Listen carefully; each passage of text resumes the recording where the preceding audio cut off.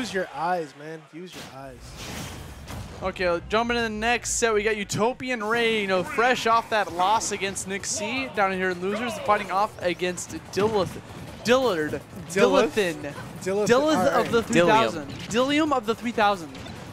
Dillium. So this is Rob versus Palu. We just saw Palu. To Ray's a little bit different than Jen. Yeah, man, and you have to think, if you're Dill, already playing against another Palu, you're probably in the state of mind where you're just like, oh my god, another one, right? But keep in mind, everybody plays a character differently.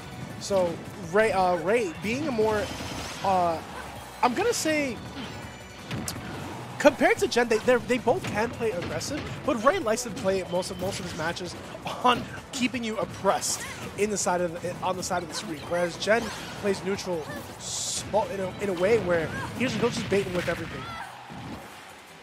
Bait and punish everything, sorry. Yeah, speaking of bait and punish, you saw him bait out that air dodge to come in. Got that down air, not enough to get the spike off stage, but still trying to apply some big damage here. Now with Rob, Dill doesn't mind being off stage as much, but that was a good call from Ray. There's a time when Dill can try to sneak in that little scoop with that double jump. Try getting some additional hype, but Ray's out there trying to get that edge guard. Both people had pretty even percents. Ooh! The Point explosive blank. flame call out. Got him. Ray understanding that Dill actually was probably going to back her, so he was like, you know, I'm just going to throw it out, and I know you're going to get hit because you're coming with me with an aggressive option. And Ray immediately air dodging out of that out before that up air hit.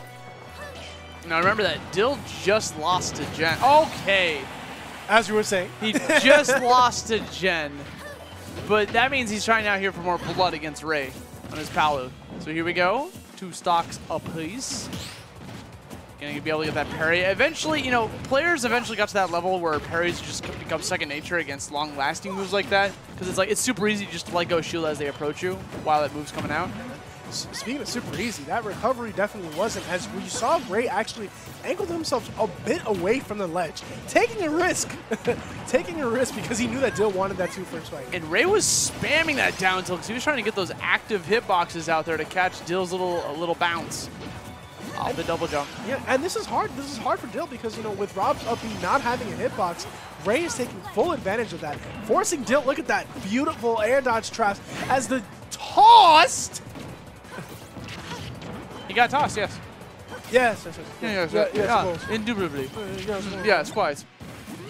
Okay. I thought he was going to get like an up smash after that. Good evasion from Ray.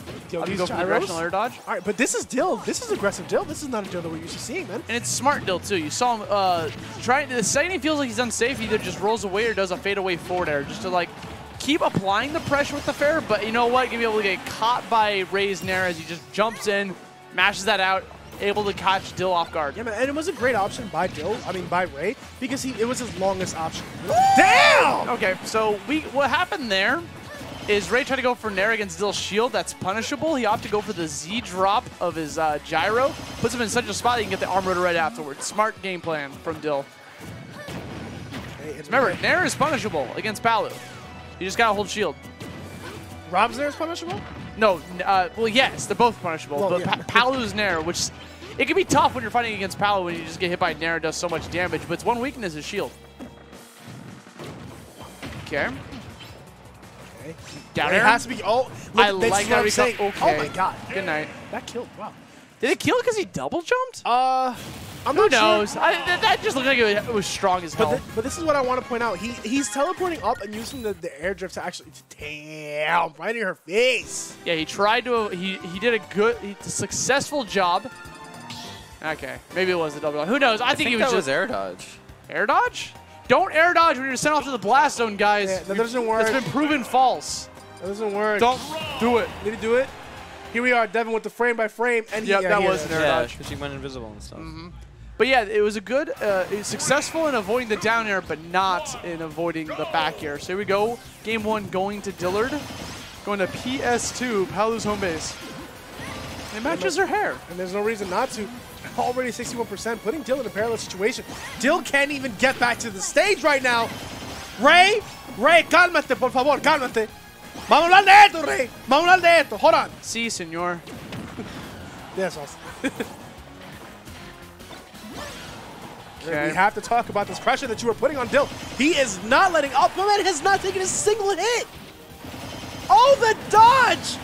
That was pretty fantastic. Sexy. I liked it. That was sexy. That's what that was. Let's go, Ray. Dill's turn.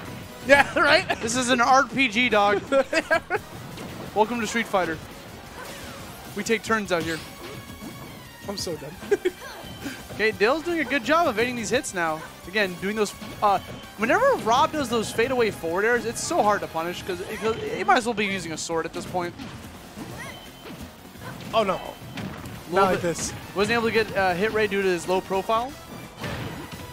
But, you know, he is... Sorry, we're just going to go ahead and fair Dill all the way over there. But, you know, Dill is doing a great job of actually just spacing himself out now and not getting hit with pretty much a lot of the things that Ray just hit him before.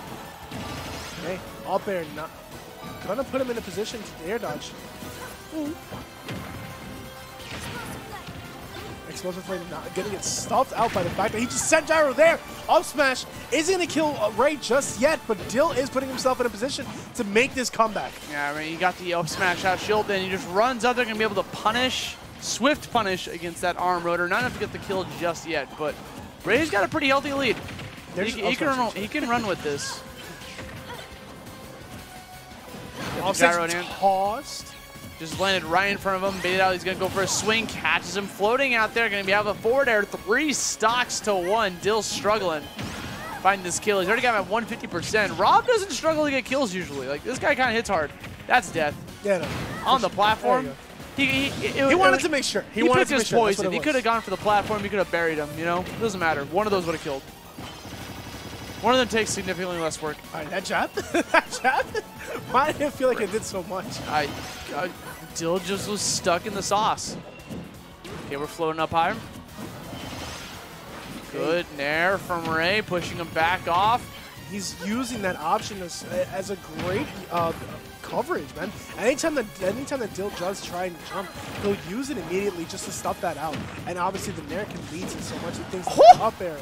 He confirmed off that. Down tilt into gyro into forward smash? Sick.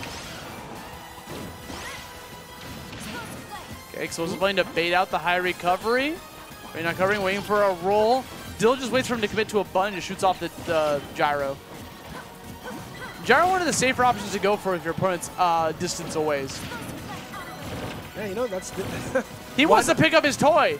Ray's not letting him. You see him? He's like, no, it's mine. He's not sharing. You know, but I like it because, you know, Ray, that's a clear indication of the fact that Ray knows Dill's game plan, and he's playing perfectly against him, right? Using these auto reticles and explosive flames to just kind of dictate the tone of this, and Dill not knowing what to do as he gets back and all the way across the stage with the nair. Not going to die just yet. Explosive flame. All right, auto reticle putting Dill in this perilous situation. I like the use of gyro, yeah. I want to mention how Ray pretty much just played reactionary that entire final stock. I felt like he wasn't really committing to anything until Dill pushed a button first. The only thing he would commit to was a jump. Yeah, and then he would just wait for Dill to just like push a button. He would punish accordingly. Even at the end there, he waited for that gyro throw or timed it, or he knew he was going to throw out that gyro, threw out an explosive flame to catch him. Or just threw it at explosive flame because that's what you do as Palu when your opponent's off stage. Yeah, I mean, because that eats resources. Yeah, why not? I mean, it makes you air dodge. It makes you double jump to try and get out of it, and then you can just get either a nair off stage, or a fair, or a bear. It's great option coverage, man. Palu's lit. Palu's lit. None as lit as you guys. We're getting that sub. I saw that, Papa Rick. Don't think I didn't see that sub. Thank you, Papa Rick. Gracias. I saw that a while ago. I'm trying to find out where do you see them? Can we see them anywhere? You can see them right there. Or there. There's a lot. Any of them. There's a lot of screens. Pick your decision. Here we go. Town and city. Don't die yet. Don't die yet, please. No, there's no way. Not like this. Yeah. Okay. I think you're misunderestimating Rob's recovery. No, ever so slightly. No, I wasn't. I was just expecting Ray to just do some dirty Ray thing. Because he did fast spike him because he did fast Ray blast zone. So yeah, I could see why you'd be spooked. I was kind of spooked. I was like, just not yet, please, not yet. Okay, good answer. Playing on those platforms bit by bit. Okay, you're getting some combos. When you combos off projectiles, auto reticle, explosive flame into auto reticle, like that's my. That's no great. CQC required. Okay, Dill trying to get back on here. Uses the platform as an assist to regain his fuel. Platform Chan coming in clutch, as I like the delay to actually just drop down with the Nair, putting himself in a position to actually take Ray off stage right now. Dill is poised to take the stock. Great coverage, not going to two-frame the obstacle, the up E. Yeah, the right idea, just didn't get the correct timing. There we go, Nair not going to be able to do the trick just yet. Throwing out the laser to give himself some breathing room to get back onto the stage. Barely avoids that Nair, comes down with a Nair of his own as an answer. He's doing it so well, man. Is this going to be it? Oh, good match. Great directional air dash to the stage. But just like that, Ray is just going to be able to end that off with a jump A button. Jump A. Okay, big damage coming from Dill. Gets the up air, not enough to get the kill. I know, doesn't have rage on that one. Damn! Just toss it. All right, I like the coverage. I mean, when I was a kid, my mom told me not to throw toys. You know, don't throw that crap at people. But it's okay because when I was it works a kid, for Dill. When I was a kid, I played with Beyblades, and that was fun. Was it? Are you Beyblades sure? were great. You sure, dog? Yeah, man. Let it rip, huh? Hey, here we go. Dill's back, baby. Okay, applying a lot of pressure with these up airs on that platform. Okay, see, this is actually slightly benefiting Dill, right? It might be one of the reasons why I picked the stage. Those platforms allow Rob to be able to mix up. Oh, hold on. How did he survive? I think Ray messed up an input. I think he wanted to do a turnaround grab. Maybe. That back thrower to put Dill in an awful position. Okay. I like the down tilt actually force out an option from Ray. Putting Dill in a position to get a follow-up. Okay. Ray forcing out that double jump from Dill, but we still have that up B. And notice that when Dill's actually coming back, he is delaying that drop down there. And that's good because that's an adaptation. He understands that Ray is going to input something eventually, whether it's Explosive Flame or Nair. And that's when Dill's going to capitalize on that just by dropping up and doing that Nair. Okay, again. Chilling backwards. Dill recognizes that he'll die to the smallest little baby tap. So he's trying to play as passive as possible, trying to keep Ray at a safe distance. Shoulder length. That's stall, man. There we go. Another stock, another Nair. Taking that said stock. Dill on his final life here in this set. I guarantee if he loses one more stock, he's gonna go down with a 5th place finish. Actually, Dill with the great weight, knowing that Utopian Ray definitely just matches air dodge immediately because he knows that Dill's gonna want the up air. It's a great weight by him, and he's putting a lot more percent on the board, but he needs to take control of this match. And right now, my man Ray is swarming. There we go. Just spawn off the ledge, double jump into spawning the gyro. I think he wanted to try to reflect that maybe. Oh, this is bad. Good mash. Dill trying to go for that tech, but you saw him continuously going forward. Just in case he wanted to tech to the right, gets the kill. Final stocks, y'all. Winner of this is going to move on to face off against Nick C in loser semis. I was wondering when that gyro was going to come down because he threw it up. So I'm like, all right. Toss it up, man. Is it coming up anytime soon? Yeah, you check your watch. Like Watch for a shooting star in the sky. For sure.